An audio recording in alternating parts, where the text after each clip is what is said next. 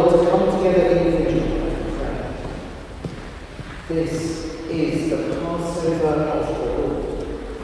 If we honour the memory of his death and resurrection by hearing his word and celebrating his mysteries, then we may be confident that we shall share his victory over death and live with him forever in God.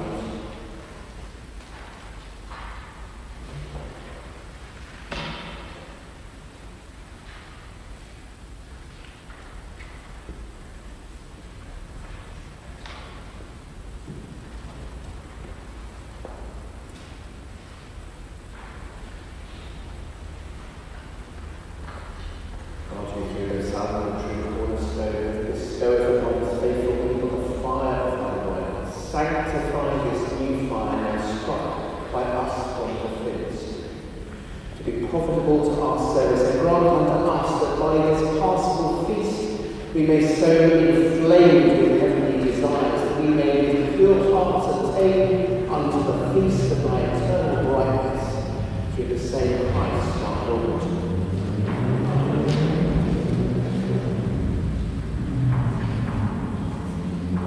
Yesterday and today, the beginning and the end, the Alpha and the Omega, all time belongeth unto him, and all ages to him be glory and power, through every age and forever.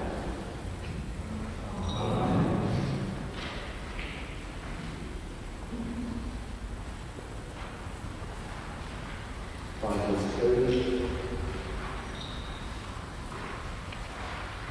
and glorious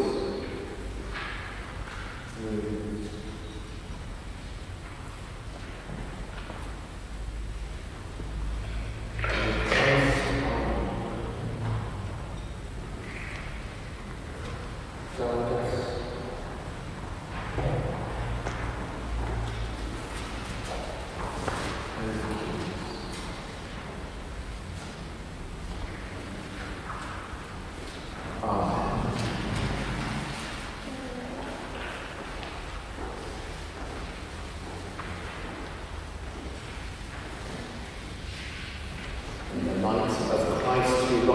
gloriously dispel the darkness from each heart and mind.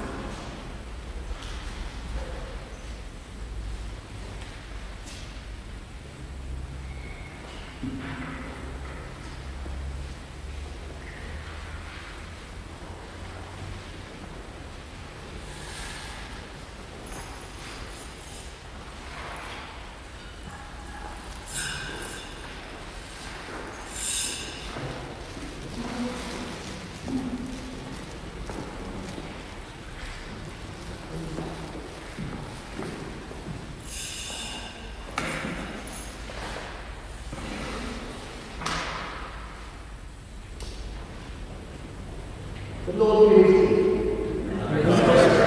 Beseech the Almighty God to pour down on this lighted candle the abundance of thy blessing, and as thou thyself unseen art the regenerator of all things, so now we pray thee, kindle a light to lighten our darkness, through Christ our Lord.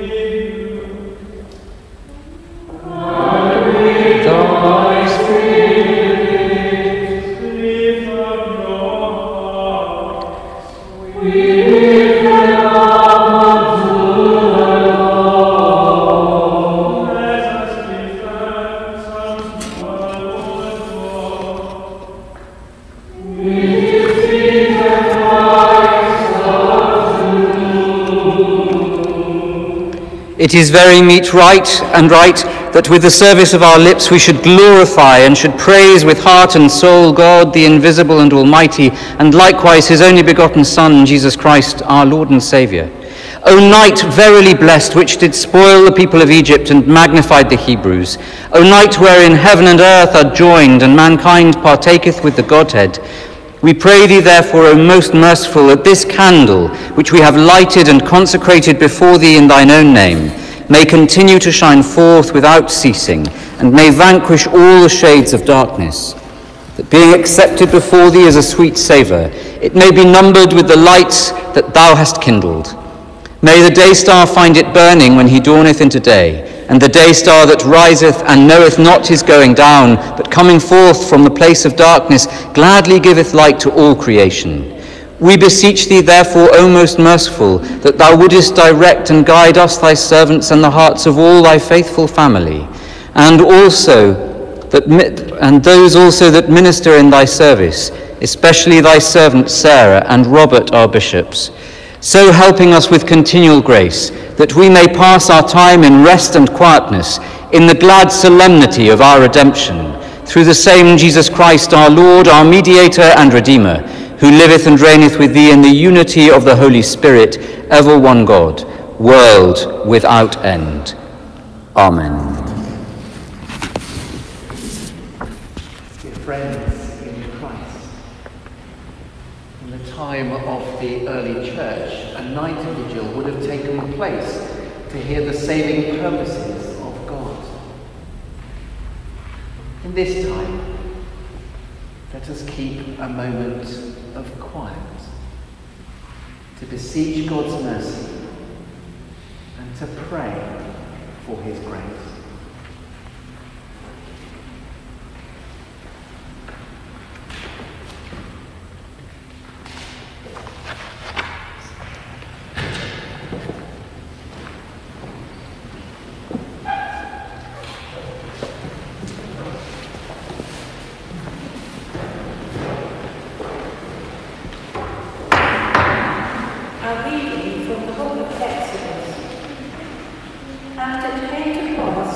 the morning watch, the Lord looked unto the host of the Egyptians through the pillar of fire and of the cloud, and troubled the host of the Egyptians, and took off their chariot wheels, that they drave them heavily. So that the Egyptians said, Let us flee from the face of Israel, for the Lord fighteth for them against the Egyptians. And the Lord said unto Moses, Stretch out thine hand over the sea, that the waters may come against upon the Egyptians, upon their chariots, and upon their horsemen. And Moses stretched forth his hand over the sea, and the sea returned to his strength when the morning appeared, and the Egyptians fled against it. And the Lord overthrew the Egyptians in the midst of the sea, and the waters returned and covered the chariots and the horsemen, and all the host of Pharaoh that came into the sea after them. There remained not so much as one of them. But the children of Israel walked upon dry land in the midst of the sea, and the waters were a wall unto them on their right hand and on their left. Thus the Lord saved Israel that day out of the hand of the Egyptians. And Israel saw the Egyptians dead upon the seashore. And Israel saw that great work which the Lord did upon the Egyptians. And the people feared the Lord, and believed the Lord and his servant Moses. Then sang Moses and the children of Israel this song unto the Lord, and spake, saying, For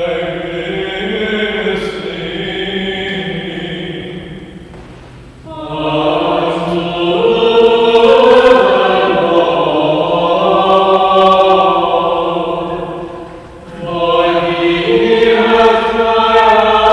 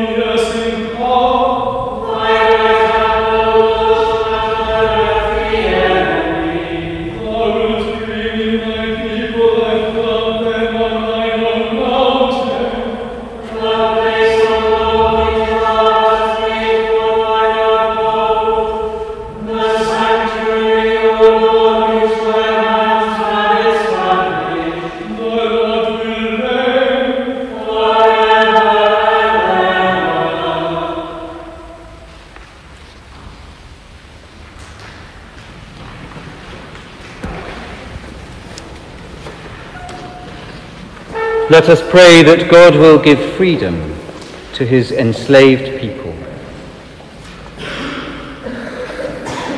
God, who hast ordained thy mighty works of old, should enlighten even this our present generation, who didst by the mighty defence of thy right hand deliver one people from the persecution in the land of Egypt, to be a figure of the salvation of all nations, by the washing of regeneration.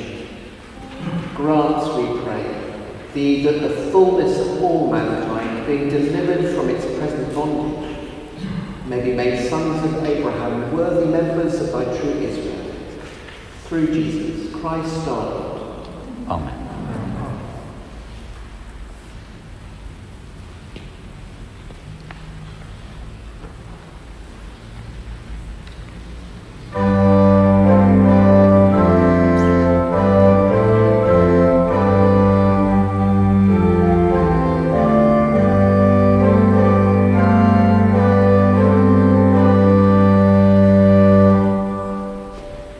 Hallelujah. Christ is risen. He is risen indeed. Hallelujah.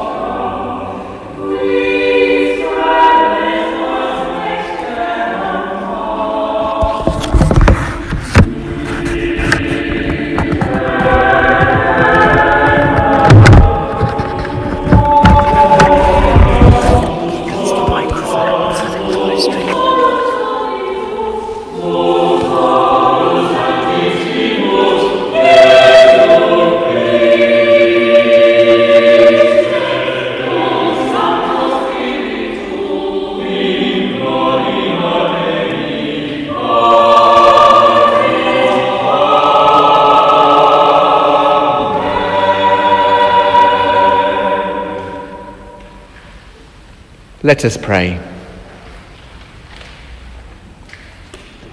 Lord of all life and power, who through the mighty resurrection of thy Son hast overcome the old order of sin and death to make all things new in him, grant that we, being dead to sin and alive to thee in Jesus Christ, may reign with him in glory, to whom with thee and the Holy Spirit be praise and honour, glory and might, now and in all eternity. Amen. Amen.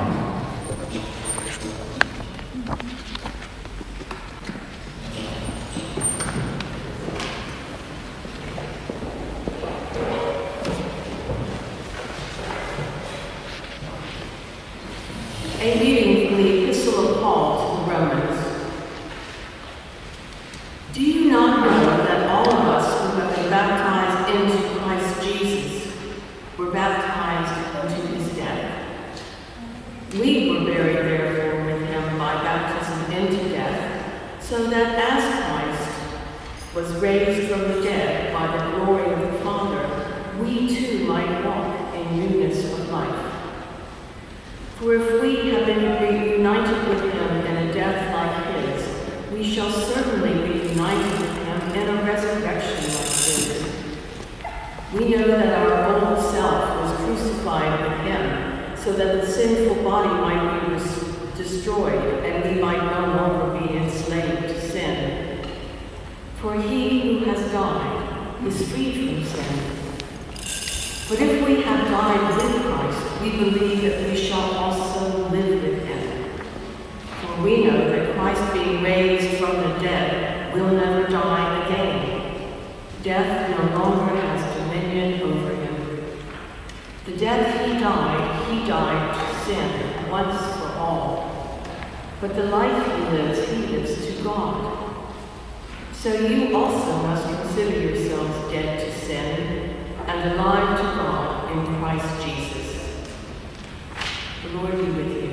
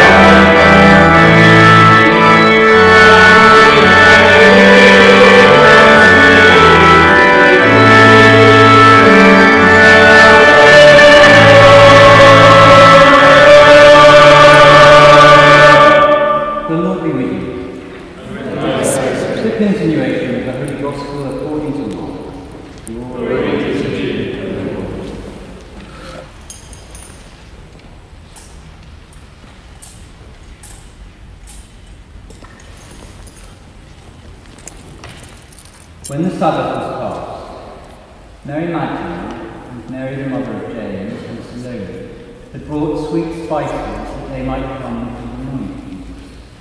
And very early in the morning, the first day of the week, they came unto the sepulchre at the rising of the sun. And they said among themselves, Who shall roll away the stone for us to withdraw from the door of the sepulchre? And when they looked, they saw that the stone was rolled away, which was very great. And entering into the sepulchre, they saw a young man sitting on the right side, clothed in a long white garment. And they were affrighted. And he saith unto them, Be not affrighted. Ye seek Jesus of Nazareth, which was crucified. He is risen. He is not here. Behold the place where they laid him. But go your way, tell the disciples and Peter that he goeth before you into Galilee, and there ye shall see him, as he said unto you. And they went out quickly, and fled from the sepulchre, for they trembled and were amazed. Neither said they anything to anyone, for they were afraid. This is the gospel of the Lord. Praise to thee, Christ.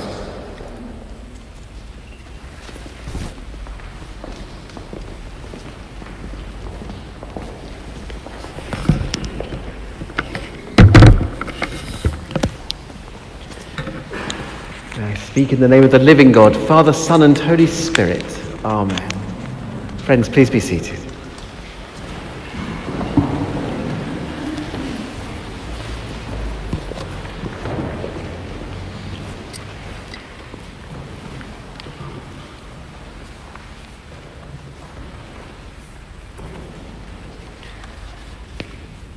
Jesus is alive. Let that sink in. Let me say it again. Jesus is alive. Jesus is resurrected. Death could not stop God. Indeed, death has been defeated. For the next season, we're going to be using the words, Alleluia. I can say that word again. I've not been able to say it throughout Lent. It's fabulous. Alleluia, Christ is risen. Alleluia, it demands our response. Alleluia, because this is life-changing stuff. The most earth-shattering event that has ever taken place, we are celebrating in this place tonight.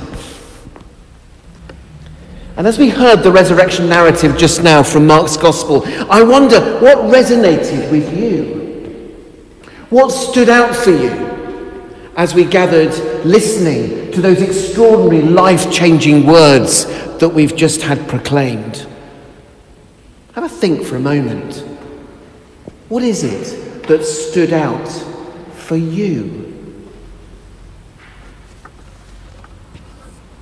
Can I share with you just 3 brief thoughts, reflections that I've had about this particular reading? Let's think about those women, shall we? Mary Magdalene, Mary, and a number of other people. Now, this is a group of people, of course, a group of women who'd seen Jesus die. They were there.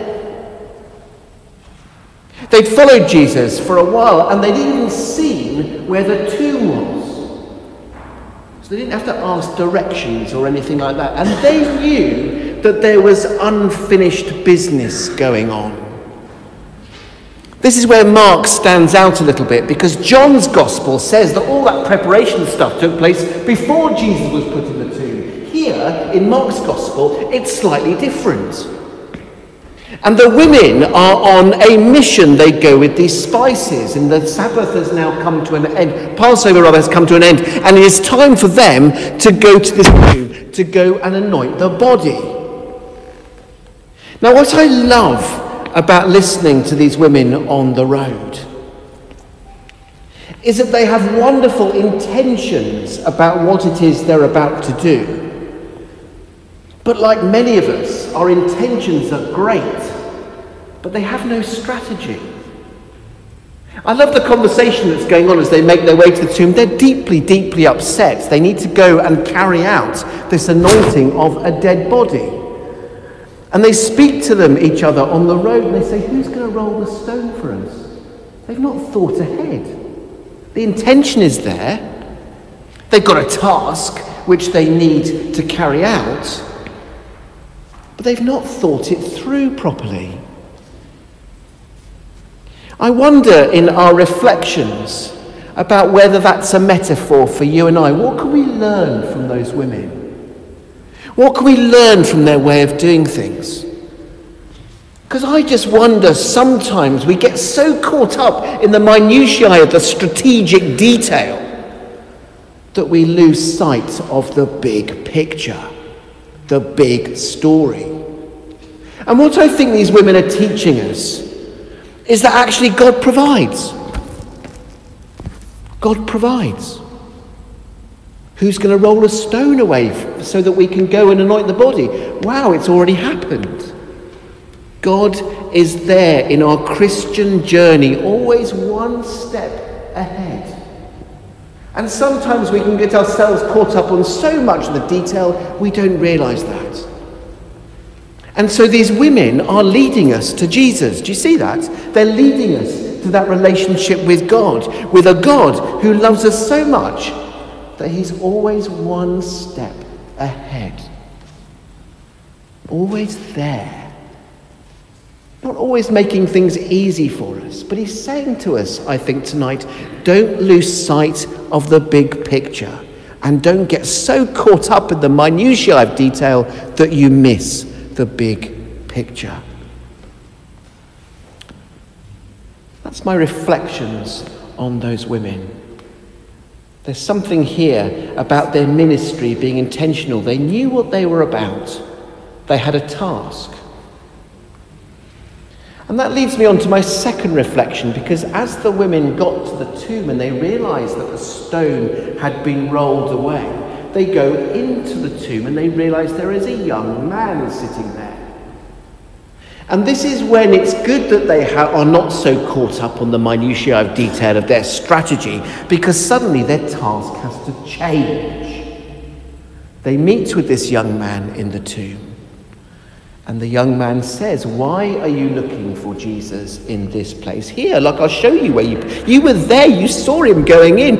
And they realise that Jesus is not there at that particular moment. And then, of course, he gives them a new task to do. This young man gives them a new task. The new task, of course, is to go and tell Peter. Go and be an apostle. Be one of those people who actually proclaims the good news of the resurrection. Here were these women being sent out by this stranger with a new task.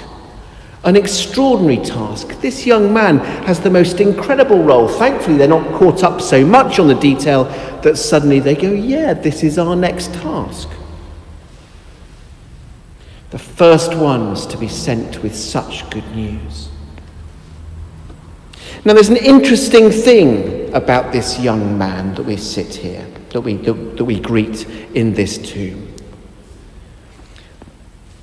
Mark, in his writings of this gospel, uses a very particular word when describing this man. Neoniskos is the word he uses. Neoniskos. And it's an extraordinary word because it's only used twice in his gospel. And of course, Mark chooses his words, like all the gospel writers choose their words, with extreme care. The other time that we see neoniskos being used is as Jesus is being arrested in chapter 14. We read in Mark's gospel that there is a young man who is caught up in the scuffle, and as he is caught up in the scuffle, someone gets hold of his clothes and he runs off starkers. That's what happens in Mark's gospel as Jesus is being arrested. There's a young man, a neoniskos, who ends up running off completely naked. And it's the same word that Mark uses now, after the resurrection, as those women enter into the tomb. Well, what's all that about? Well, I wonder, my second reflection, I wonder if Mark is using that word because he's thinking of you and I.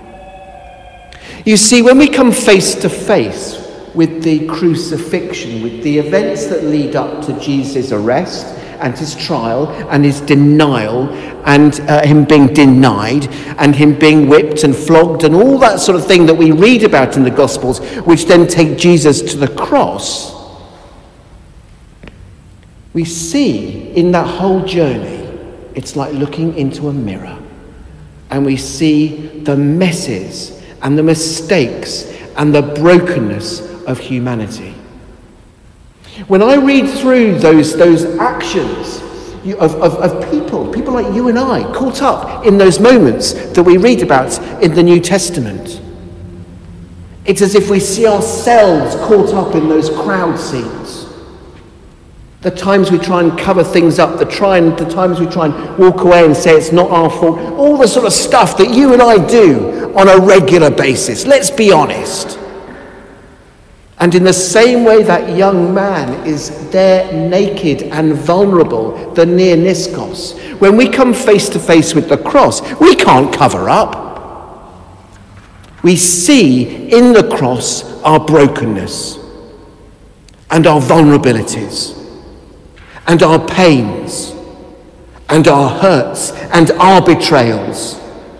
Those times when we have been denied, those times when we have been rejected, those times when we have been let down. It's all caught up in that particular moment. And we are there, like that young man, naked. Because we've got nothing to fall back on.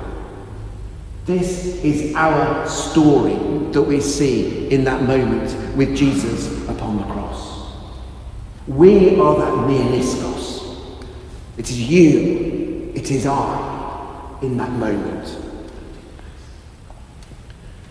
And yet here, in the empty tomb, neoniskos once again sitting there, pointing out to those women, Jesus isn't here anymore.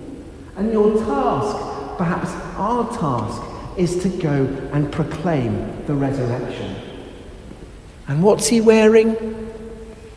The most beautiful, wonderful, gorgeous white robe. He's changed. Neoniskos has changed. The resurrection has changed a young man. Very different to Matthew's gospel, who talks about an angel at that moment. Mark's saying something very different here. Caught up, that young man, like you and I, when we receive Jesus, when we say yes to the resurrection, when we are baptized, when we are confirmed, the white robe becomes ours. Not because of anything we've done, but because of all that Jesus has done, made visible to you and I in this moment in Mark's gospel. So there's things to learn from the women. There's things to learn from this extraordinary young man who is there. Finally, I've always been struck in Mark's gospel that actually the women don't do as they are told. They are told to go and proclaim the resurrection, but Mark tells us that they are filled with both terror and amazement. So they don't say anything. Now, what I don't think Mark is saying here is that we need to live in a world where people are silenced. We've reflected so much, particularly since lockdown began, in terms of moments where things have been brushed under carpets and where people have been forced to be silent. Now, we know that that is not right. That each and every person has a voice to share their experiences, both good and bad. Our wonderful confirmation candidates shared something of their experience with me just before the service began. But I do think Mark is saying here that silence, not being silenced, is important. There's something here, you see, face to face with the awesomeness of the resurrection. There are no words that we can use. No words can capture something of this extraordinary moment. I'm not surprised that those first women called to proclaim the resurrection are silenced as a result with the enormity of the task. They want to reflect about it. And I wonder, what can we learn from that silence? Because it strikes me that so often, with commentary and with comment and with whatever you can say in 160 characters or whatever it might be, we're so quick to put opinions and thoughts forward without necessarily reflecting on the big picture. We are caught up in all of those details. And I wonder here in 21st century London whether we're just frightened of silence. And that's something that's come through so strongly in our time of lockdown, which has led to the extreme vulnerability and isolation of so many people.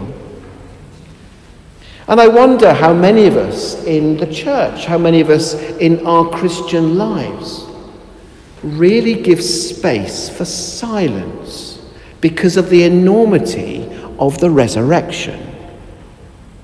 Space for God to speak. space for God's encounter, perhaps preferring the babble of verbal discourse at every turn. My friends, this is an extraordinarily important Easter for us. Here in London, as the Church of Jesus Christ, as the body of Christ.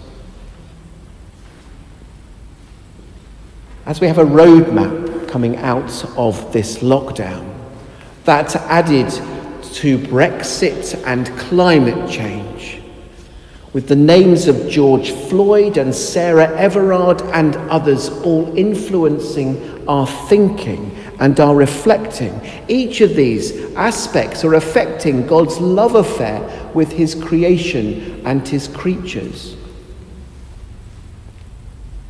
We weren't able to gather in this way this time last year, and that hurt. That really hurt. And we know that in the last 2 years, since last time we lit the Easter fire in this place, that life has changed. You've changed. I've changed.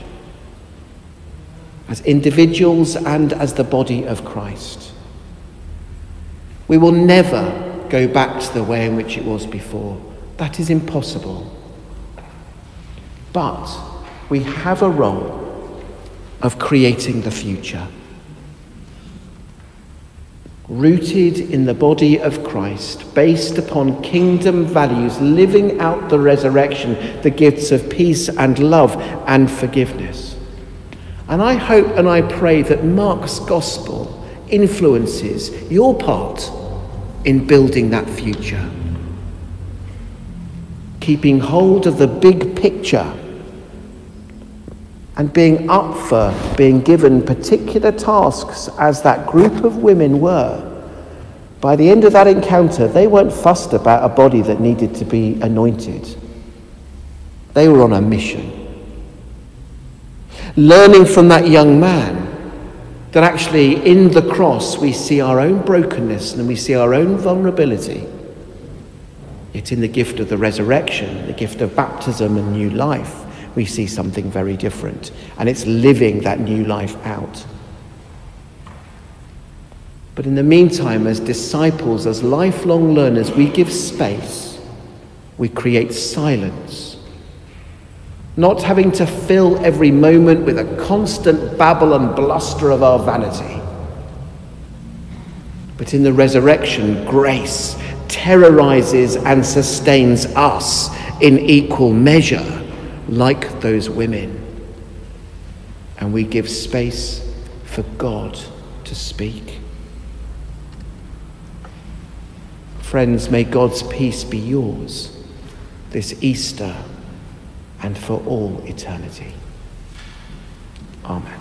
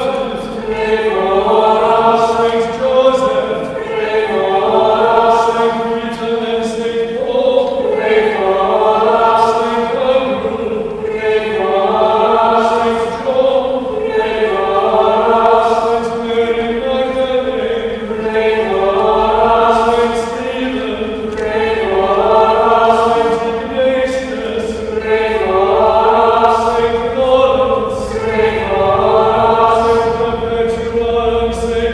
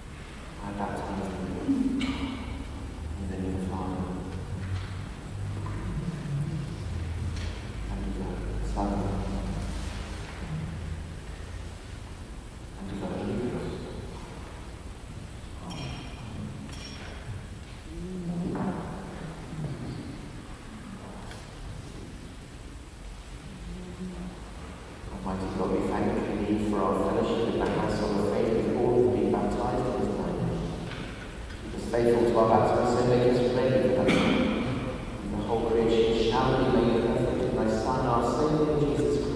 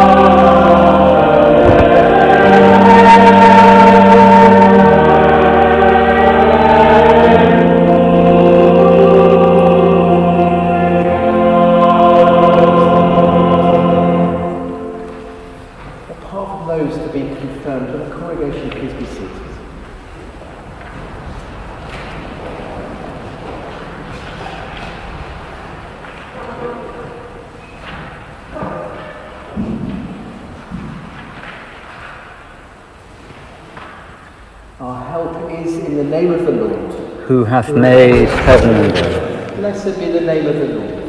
Henceforth, Lord, hear our prayer. and let our cry. Mighty and ever-living God, who hast vouchsafed to regenerate these thy servants by water and the Holy Ghost, and hast given unto them forgiveness of all their sins. Strengthen them, we beseech thee, O Lord, with the Holy Ghost the Comforter, and daily increase in them thy manifold gifts of grace, the spirit of wisdom and understanding, the spirit of counsel and ghostly strength, the spirit of knowledge and true godliness, and fill them, O Lord, with the spirit of thy holy fear, now and forever. Amen. Renee.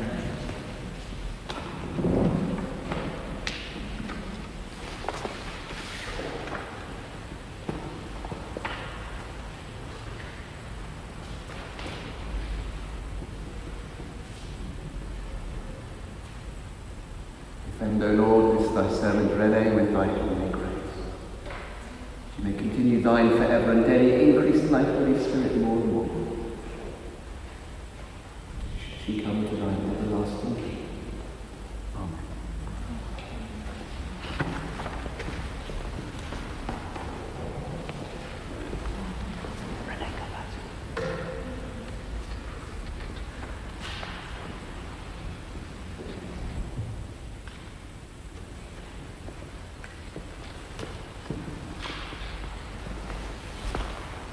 Camillo.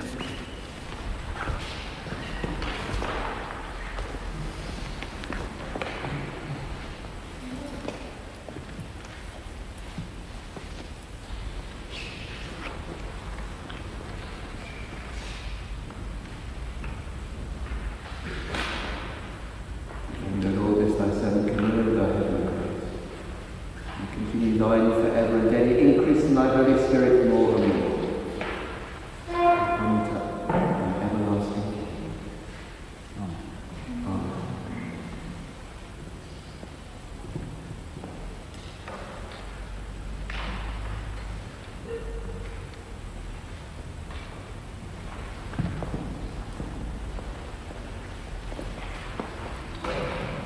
Daniel.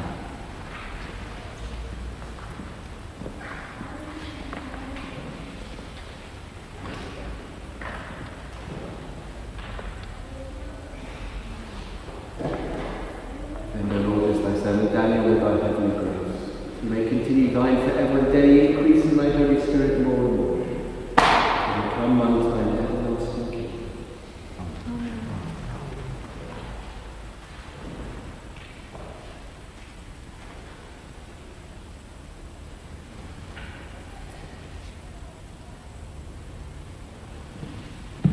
Martin.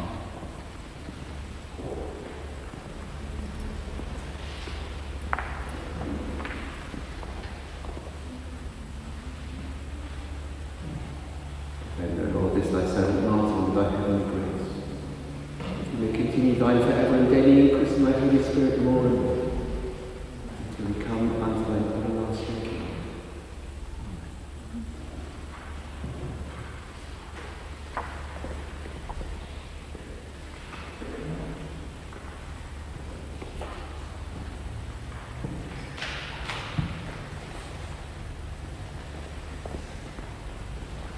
Oliver.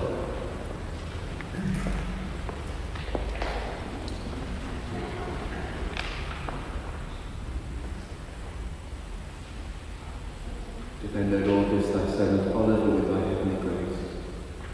You may continue thine forever and daily, increase in thy Holy Spirit more and more, until we come unto thine everlasting kingdom.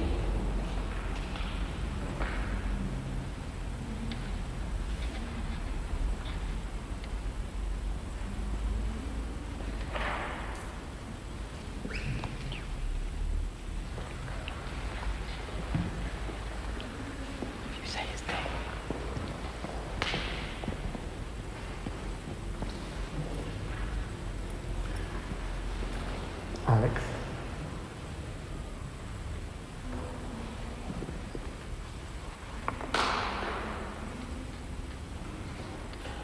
And O Lord, this thy servant Alex with thy heavenly grace, that he may continue thine forever and daily, increase in thy Holy Spirit more and more, until we come unto thine everlasting kingdom. Amen.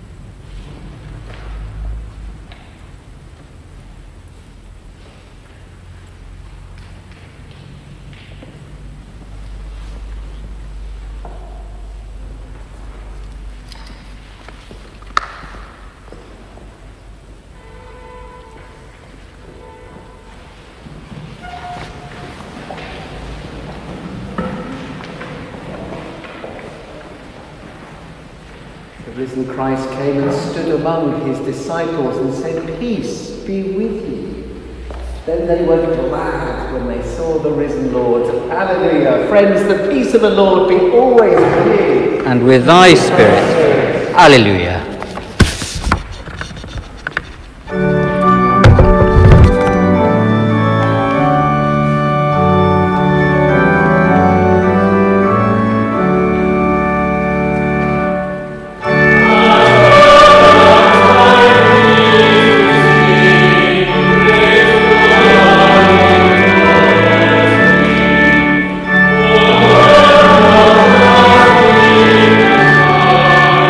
Oh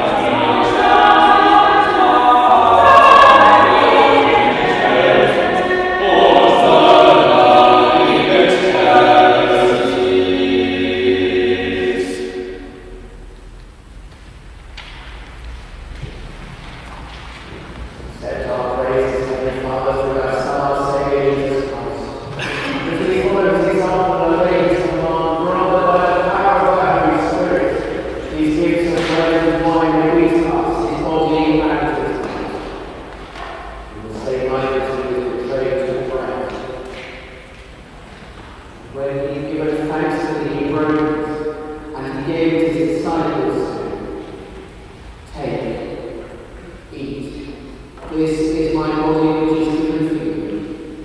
Do this in remembrance of me.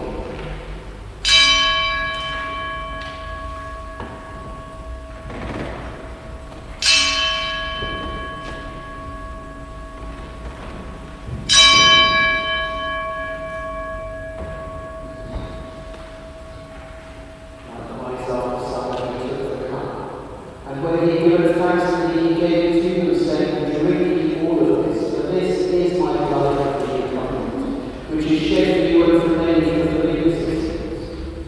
Do this as oft as ye shall drink it in remembrance of me.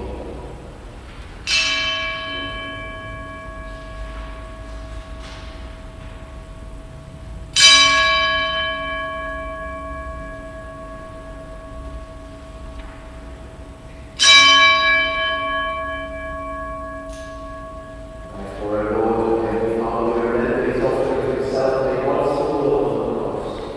We proclaim his mighty resurrection and glorious ascension. We look for the coming of his kingdom, and with this bread and this cup we make a memorial of Christ thy Son honored.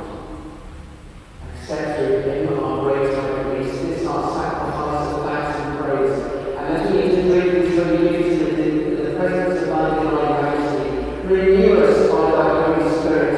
Inspire us with thy love, and unite us in the body of thy Son Jesus, Christ our Lord, by whom and with whom and in whom, in the unity of the Holy Spirit, all honour and glory be unto thee, O Father Almighty, throughout all ages, world without end. Amen.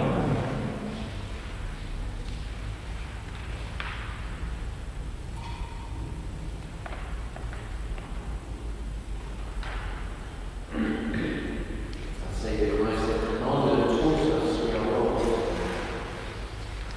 Our Father, who art in heaven, hallowed be thy name. Thy kingdom come, thy will be done, on earth as it is in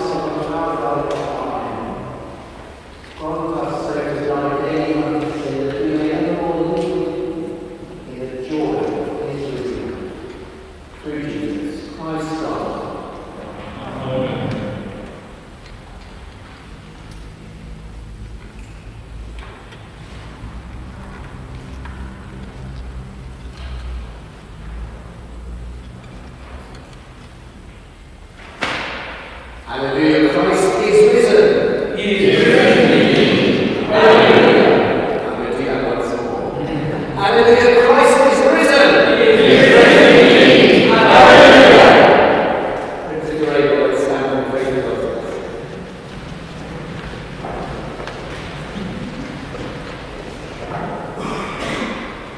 The God of peace, who rose again from the dead, our Lord Jesus, that great shepherd of the sheep, with the blood of his eternal covenant, making perfect in every good work to do his will, working in you that which is well pleasing